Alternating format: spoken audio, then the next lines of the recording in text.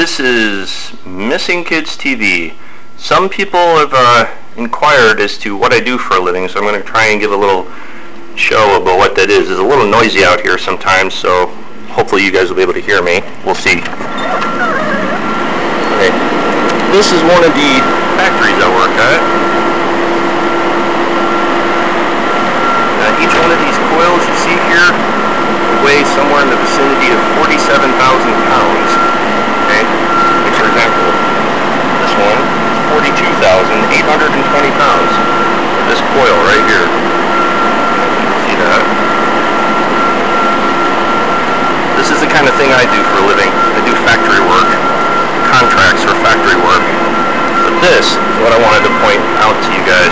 Is this little thing right here. It says 40,000-pound coil was placed on a cradle skid incorrectly. The error was left for the building shift with no communication to correct, and there were no efforts to correct the error at the time it occurred. Gotta love that. Leave unsafe conditions for other people to take care of. Something that could kill somebody.